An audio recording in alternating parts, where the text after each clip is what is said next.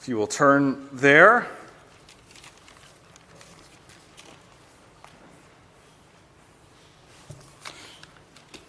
And if you'll stand for the reading of God's Word. Isaiah 6, beginning at verse 1.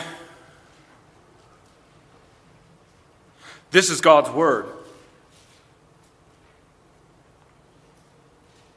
In the year that King Uzziah died, I saw the Lord sitting upon a throne, high and lifted up, and the train of his robe filled the temple.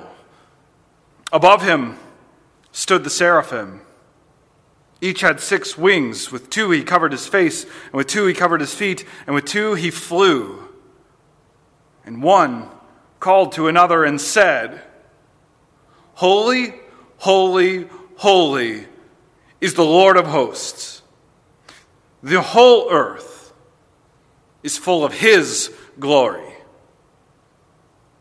And the foundations of the thresholds shook at the voice of him who called, and the house was filled with smoke. And I said, "Woe is me, for I am lost, for I am a man of unclean lips, and I dwell in the midst of a people of unclean lips. For my eyes have seen the King, the Lord of hosts." Then one of the seraphim flew to me, having in his hand a burning coal that he had taken with tongs from the altar. And he touched my mouth and said, "Behold, this has touched your lips. Your guilt is taken away, and your sin atoned for." And I heard the voice of the Lord saying, "Whom shall I send, and who will go for us?" Then I said, "Here I am. Send me." So far, the reading of God's holy word. We give thanks for it. You may be seated. And if Pastor Longwe will come and give us the word.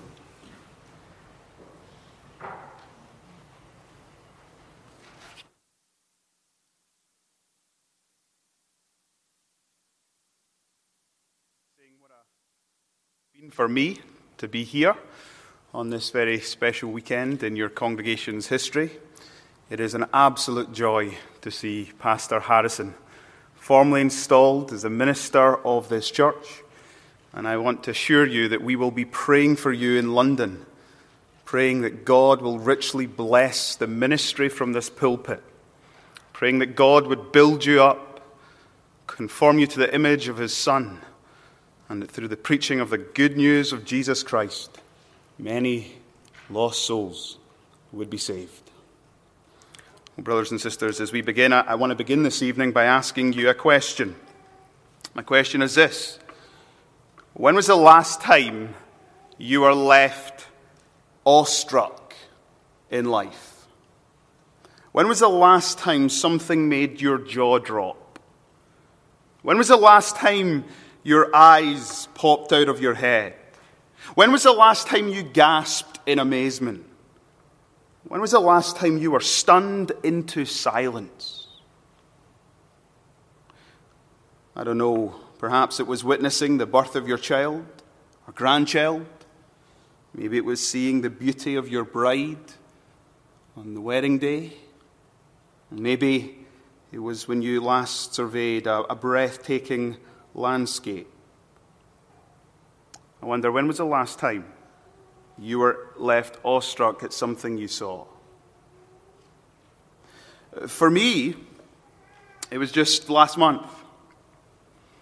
After preaching my evening service in London City Presbyterian Church on Sunday the 18th of September, I and 3 other members decided that we would go and join the long queue to see the Queen lying in state at Westminster Hall. We left the church at 6:30. We crossed the bridge, Tower Bridge. We joined the queue. And we waited for 9.5 hours. At 4:30 a.m. in the morning, we wandered wearily into Westminster Hall.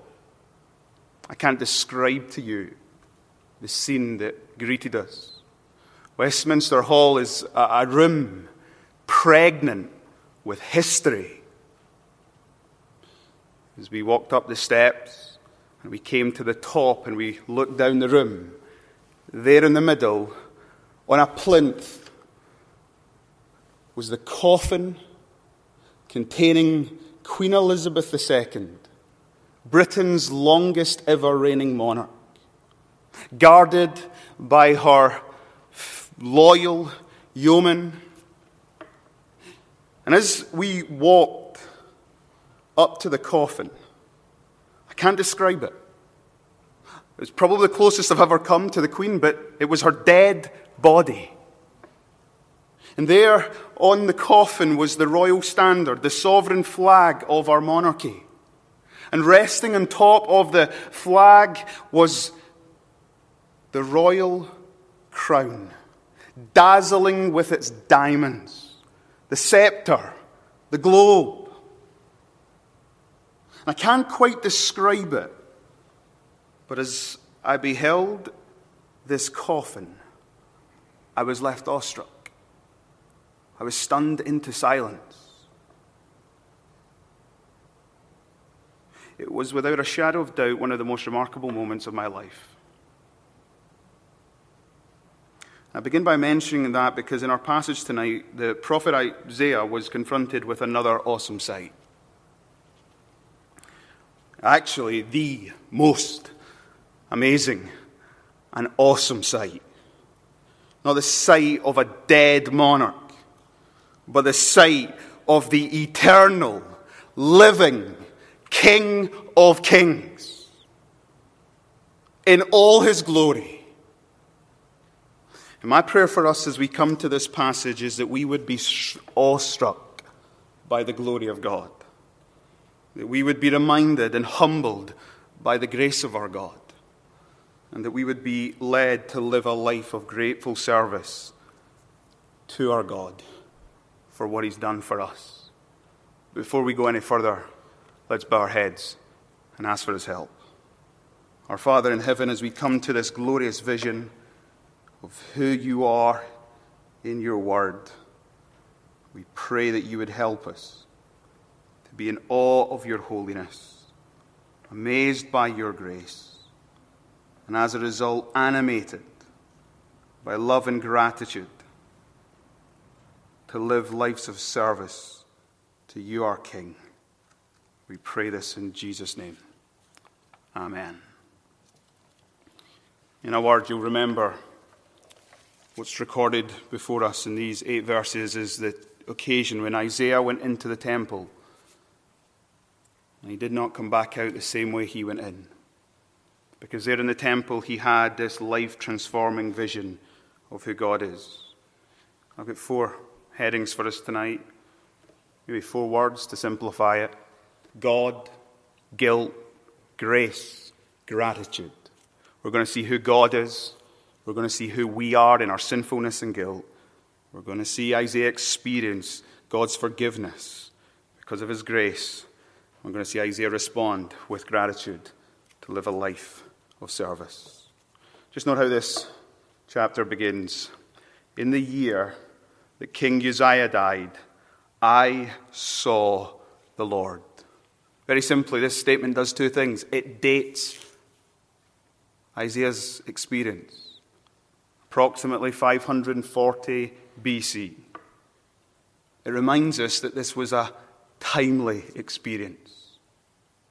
You see, just like Queen Elizabeth's death marked the end of an era for us Brits and all in the Commonwealth and perhaps in the globe, it's the end of the second Elizabethan age. King Uzziah's death marked the end of an era. He was the 3rd longest reigning monarch in Israel. After 52 years on the throne, he died. And you can imagine the nation being in a state of mourning, a state of confusion, a state of uncertainty. You can well imagine young Isaiah, the prophet of Israel, entering the temple with a heavy heart, carrying the weight of the situation in his soul. But don't you love God's timing? When Israel's throne was vacant, heaven's throne was occupied. And Isaiah was given this supernatural vision to see what was in heaven, the God upon his throne. My prayer is that this vision, as we study it tonight, would be timely for us. I don't know what's going on in your personal lives. I don't know if at a personal level this last year has been a difficult year for you, or if it's been a good year for you. I don't know, maybe you've moved, maybe you've started a new job, and maybe you've welcomed a new family member, maybe you've said goodbye to a beloved family member. Maybe it's been a year of up and downs. I know that at a congregational level, it's been a year of change for you. This weekend, you've welcomed a new pastor. For us in London, it's been a year of change. I became the pastor and said goodbye to our beloved associate pastor. The global stage, it's been a year of change. Yes, the passing of Queen Elizabeth II, then there's the war in Ukraine. Just to mention a couple of events. Oh, that we would find in this year, in fact, in this very evening, a timely encounter with our glorious God. Notice what Isaiah goes on to say. In the year that King Uzziah died, I saw the Lord sitting upon a throne, high and lifted up, and the train of his robe filled the temple. It was as if the sky was parted. It was as if Isaiah, for him, he was given a sneak preview of the throne room of heaven. And there's the King of all kings, the King of creation, alive, sitting on the throne. And what a comforting sight this must have been for Isaiah, to see the sovereign one in sovereign control. What a reassuring vision. Whatever was happening all around him, his God remained in control. And as we find ourselves in a world where there's change, whatever the up and downs in our personal lives, we need to be reminded God is sitting on his throne. He is in complete control.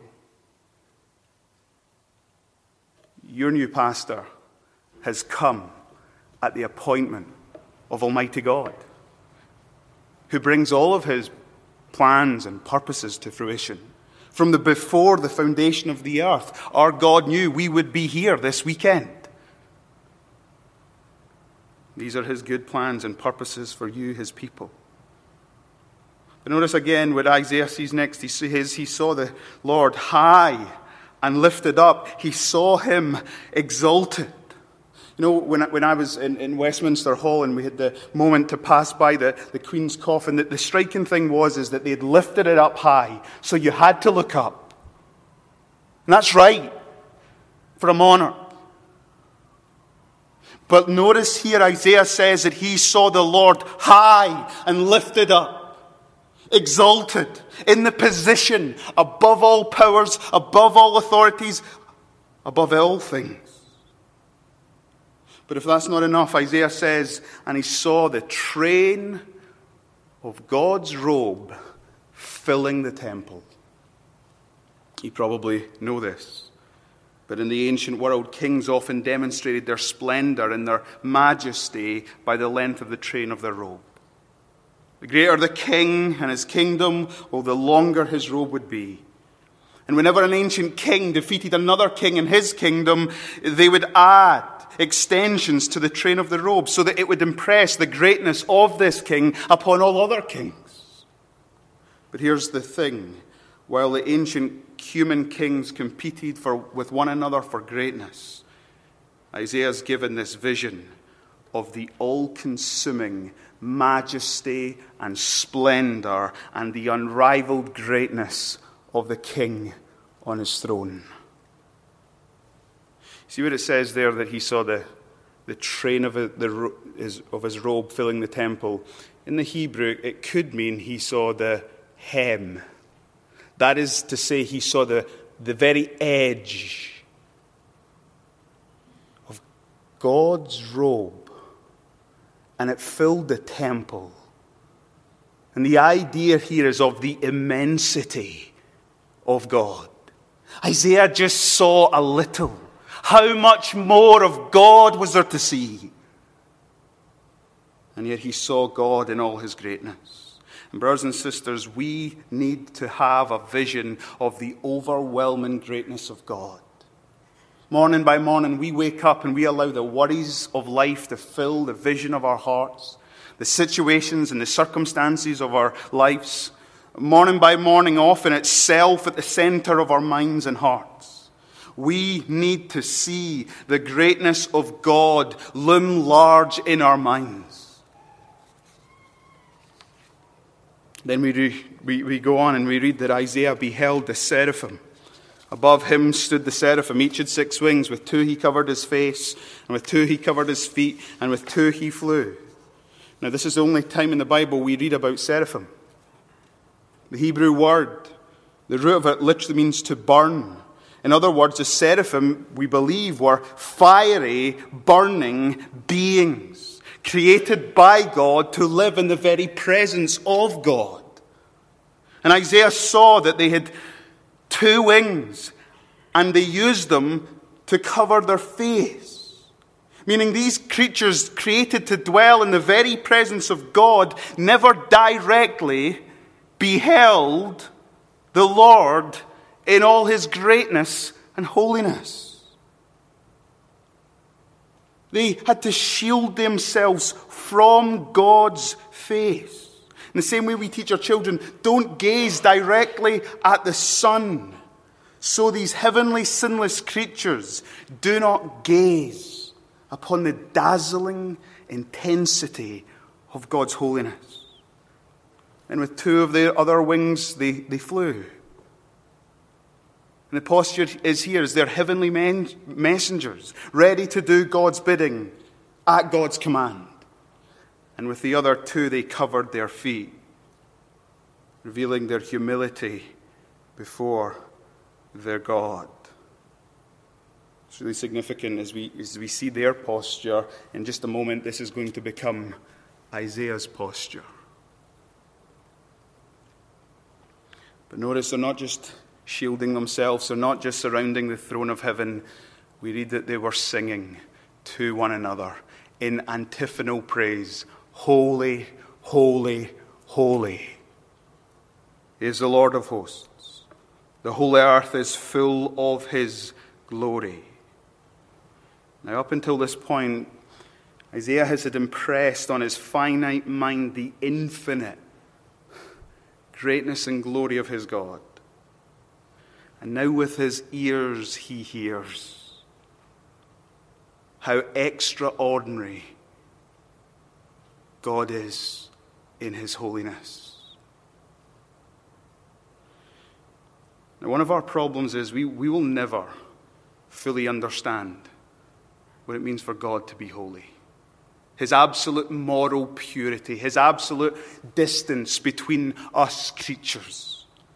God's holiness is his set-apartness, his separateness. A.W. Tozer once said, we cannot grasp the true meaning of holiness by thinking of someone or something very pure and then raising it to the concept of the highest degree we're capable of. God's holiness is not simply the best we know, infinitely bettered. No, it stands apart, unique, unapproached, incomprehensible, and unattainable. The natural man is blind to it. He may fear God's power, he may admire God's wisdom, but his holiness he cannot even begin to imagine. God's holiness is truly extraordinary. But notice this as well. God's holiness is also truly thrilling. We get that idea from the fact that these seraphim were singing. We sing about what we delight in. The reason we started the service singing is because we delight in our glorious God. And here they are, delighting in God's holiness. To them, it was delightful. Holy, holy, holy demonstrates their excitement and their enthusiasm at who God is. He is truly thrilling. Dale Ralph Davis puts it like this: it thrilled them to the bottom of their burning beings to sing his praise. Once you grasp just something of the holiness of God, it will set you ablaze. Now, you know, in Hebrew, if you want to say something's great, you repeat it. Song of Songs, greatest songbook in the Bible. King of Kings, greatest king. Lord of Lords, greatest Lord. But what we have here is something utterly unique. R.C. Sproul says this is the only time, apart from outside of Revelation, where God is also described as holy, holy, holy, that we read an adjective repeated 3 times. Holy, holy, holy. God is the best of the best of the bestest, if I could put it like that. This is a superlative. Words are inadequate to try and describe who God is. To the core of his being, God is holy. His love is holy. His justice is holy. His mercy is holy.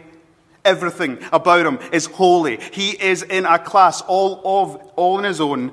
He is absolutely pure. There is no one like him. But notice that the praise of the seraphim continues with this statement: the whole earth is full of his glory. You know the word glory literally means God's weightiness. Well, the weightiness of God's character is put on full display in all creation. And friends, we need to discover what that means. That means that God is not a little God who can be confined to one building. That means that God is neither a trivial God that we can confine to 1 hour or 2 hours on a Sunday. No, God is immense. The whole earth is full of his glory.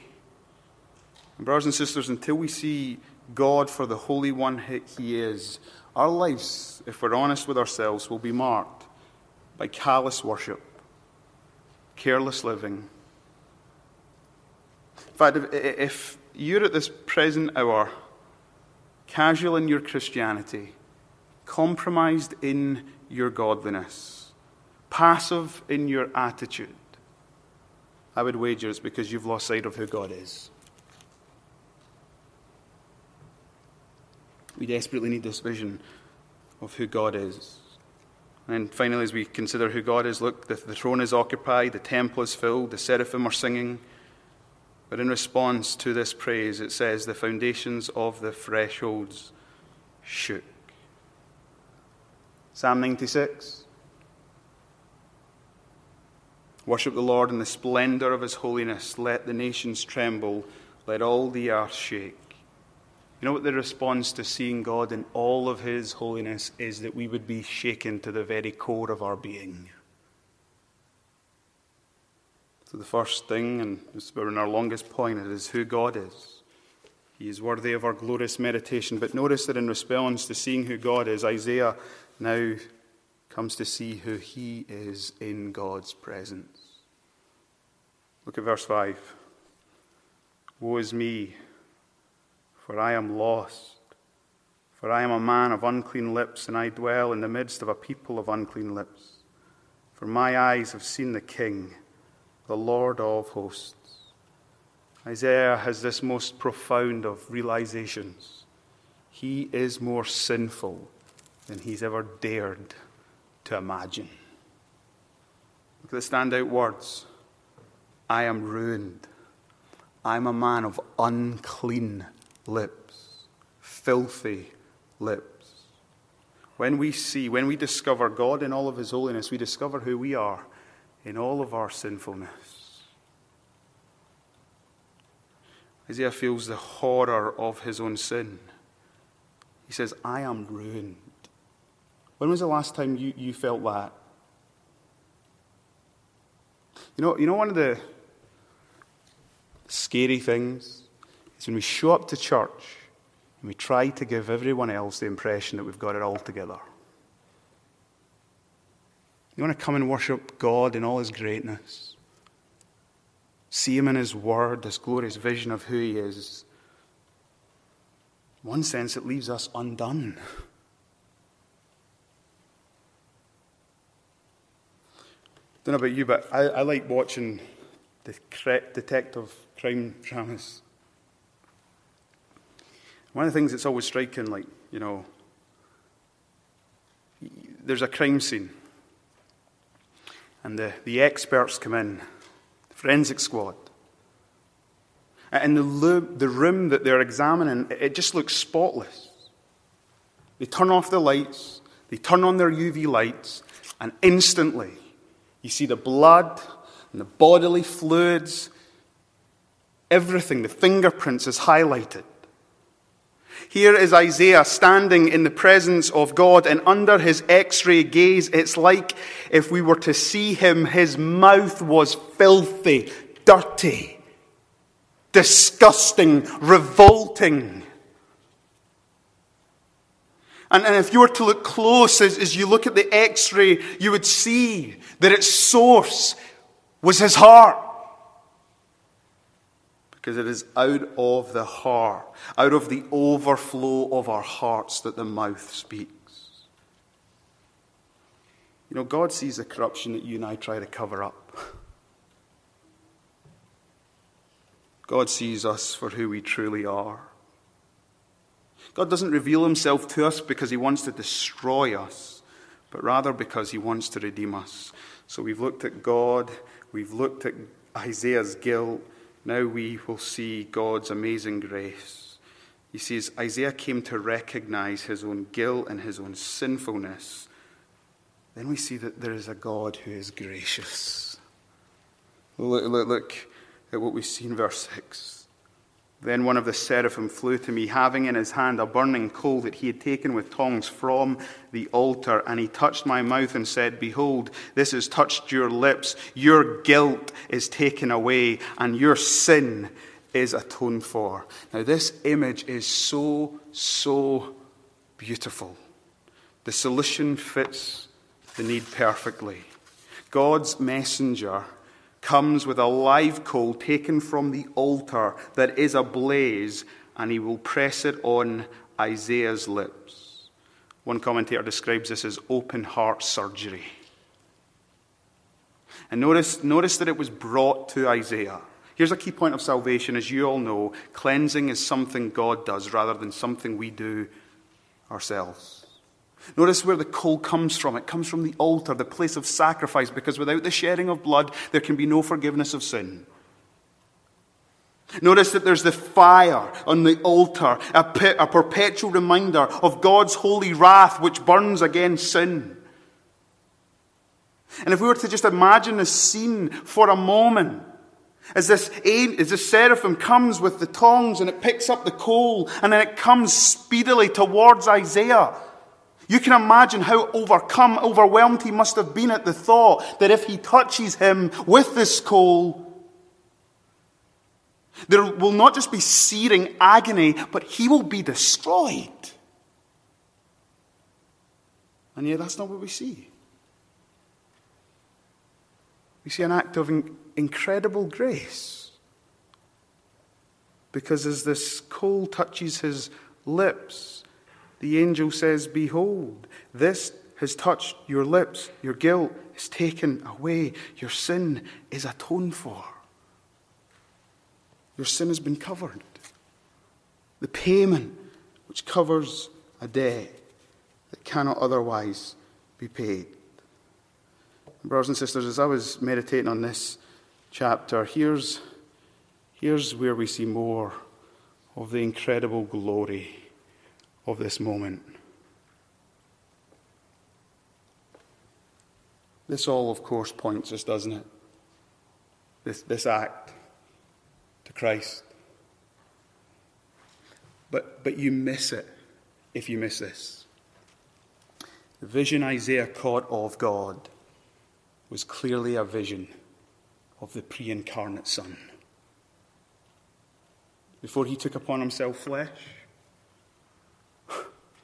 He's the one sitting on heaven's throne, high and exalted. He was the one with the train of his robe, just the very edge of it, just the hem of it filled the temple. And how do we know this? Because John chapter 12. Isaiah said these things because he saw Jesus' glory and spoke of him. So if we ever met Isaiah and had the opportunity to say, Isaiah, whose glory did you see when you were in the vision in the temple? He would say, Yahweh's. And then we meet John and say, John, whose glory did Isaiah see? He would say, Yahweh's, but Jesus. Let us never miss the wonder of the Son and all that he gave up in the incarnation. Let us behold our God, who took upon himself flesh to save sinners like you and me, to be sacrificed on the altar of the cross, to shed his own blood so that your sin could be atoned for, your guilt taken away. Listen, when you appreciate who Christ is and what Christ has done, then you begin to appreciate grace. This is love so undeserved, love unmerited. The most holy God coming in flesh to pardon us and cleanse us from all our sin. And as we draw this to a close, what is the response? Well, we've seen God, guilt, grace, well, gratitude. It's a pattern that runs through the Bible, isn't it? When one experiences salvation, the only appropriate response is to live a grateful life of service to our glorious King. You know, if you're here at church tonight and you're just going through the motions, if you're here and you just dragged yourself along, one of the most glorious things about coming to church, even when we don't feel like it is, we're given an opportunity week in, week out to rediscover who God is, to rediscover who we are, to rediscover how great our salvation is, and to respond afresh by saying, God, in grateful joy, I will give you my life, my all. God speaks for the first time, verse 8. And this is what Isaiah says. He said, I heard the voice of the Lord saying, whom shall I send? Who will go for us? It's an incredible moment that when God speaks, he comes to Isaiah, and it's with a question. He wants to employ a saved sinner in the service of the King of Kings. He's got seraphim and angels to do his bidding, but no. He'll use a saved sinner to do his bidding. John Calvin in his commentary says, with regards to Isaiah's response, this shows how great is the cheerfulness that springs from faith. Another commentator says, having believed with certainty that he was about to be crushed into non-existence, having received unmerited grace and complete cleansing, what else could he do than throw himself into complete service? He didn't need to be persuaded to give his life in service. It was his heartfelt, joyful response because of gratitude to say these words. Here I am. Send me. Do you know why Harrison is your pastor? Because God has shown himself to him. Because he has come to see his own sinfulness, his own unworthiness, his own guilt. And he's come to experience salvation in the Lord Jesus Christ. And his response to it was, Lord, here I am, send me. And God's response to him is here, Oakland Hills. Here's my servant for you. And God comes to us, all of us tonight, and He comes to us to respond to what we've seen and what we've heard. Will you go? And our only response is to say, "Here am I, send me." You know, as Harrison begins his new ministry here, what would it be like if this was a church of grateful servants of the Lord, ready and willing to do God's bidding? You know, as I draw this to a close, I saw a dead monarch. I was awestruck. I was stunned into silence.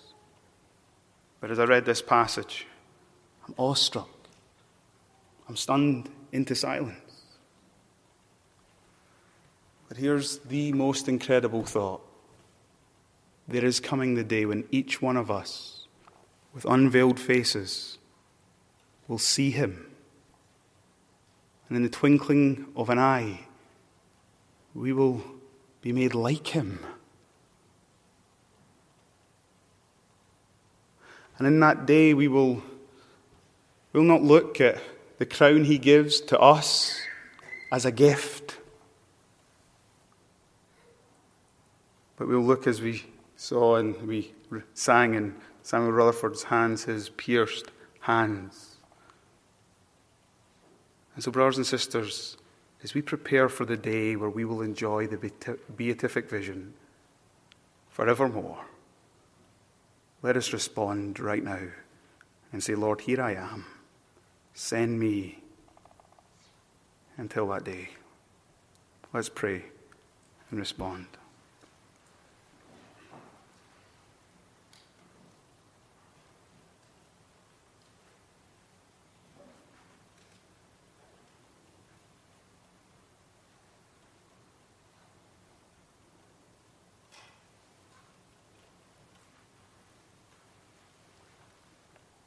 Our holy God, in heaven right now, the angels sing your praise. Holy, holy, holy is the Lord God of hosts. The whole earth is full of His glory. They sing, "Worthy is the Lamb who was slain, to receive all glory, honor, power, majesty, and authority."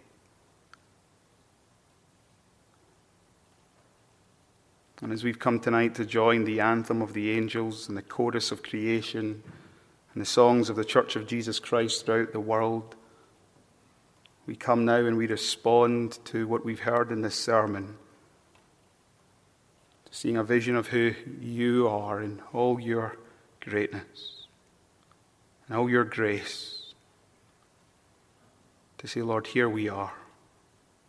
Send us. Use us."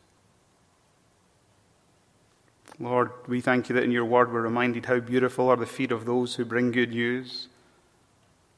And so we pray that, Lord, Harrison's feet, as it were, would be so beautiful as he stands in his pulpit, Lord's Day by Lord's Day, and proclaims the good news of the gospel.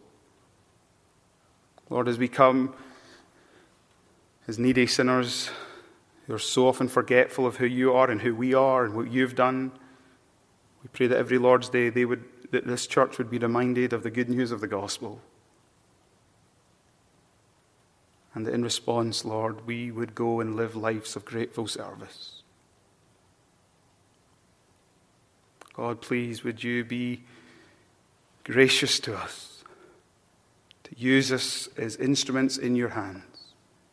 You're the God who can draw straight lines with crooked sticks.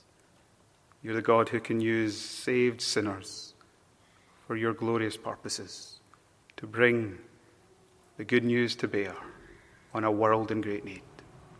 And we pray this in the name of your Son, the Lord Jesus Christ. Amen.